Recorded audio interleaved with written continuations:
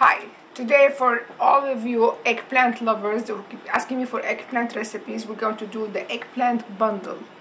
It's not like we bundle them together, but we're going to stuff eggplant with almond, garlic, parsley, and then cook it. It would be a nice main dish for vegetarian, or it can be a nice side dish. So this is basically, it's one eggplant. When you buy an eggplant, make sure it's nice and firm. If it's soft, that means it's one bad. And I don't fry, so what I do is just cut them into 1/2 inch thick, place them in a cookie sheet. I leave the skin, because without the pepper, you leave the skin. This pepper wanna stay, and because this is high fiber. And then what I do is just basically, I'm going to do this another one. I just, with olive oil, brush it. I use my hand. A true chef use their hand. No gloves, no brushes. That's it. And then I'm going to take it and broil it in the oven until it's nice golden and brown. So we have the eggplant. We just broiled them. They're nice and golden. We didn't have to fry. It's healthy. They're white on the other side, but don't worry about it. They're already cooked, and it's not going to show.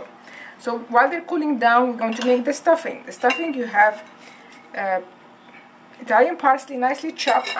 We have about 8 tablespoons of garlic, freshly crushed garlic. I use out of garlic. My husband said any lips that touch garlic won't touch his lips. So I make a point of eating garlic every day. Then we have nice toasted almond. We crush them, but not very fine, because you want to have a nice bite. They make it nice surprise when people bite into their food. Lemon zest. Try to zest the whole lemon.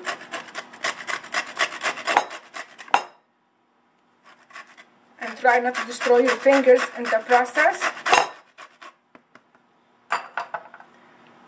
Salt. Pepper. Mix. And trust me, the stuffing itself tastes very good. So now just turn it to the other side. Take about heaping tablespoon, fold it, and just place it in a baking sheet. And we'll do that again. Okay, we see nice bundle. Each one could make a meal by itself or two. And then you take some diced tomatoes, a little bit salt, a little bit pepper. You can always add salt to the table.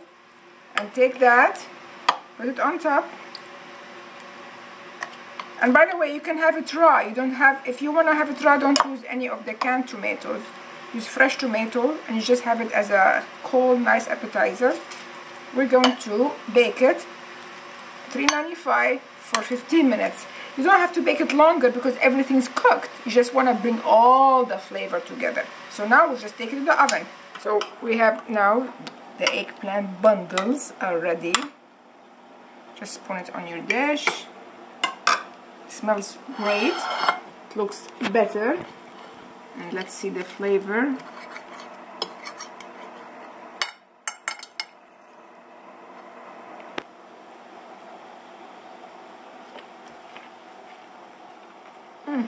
The almond adds a wonderful texture. It's a great dish. You can eat it hot, or you can eat it cold. Enjoy.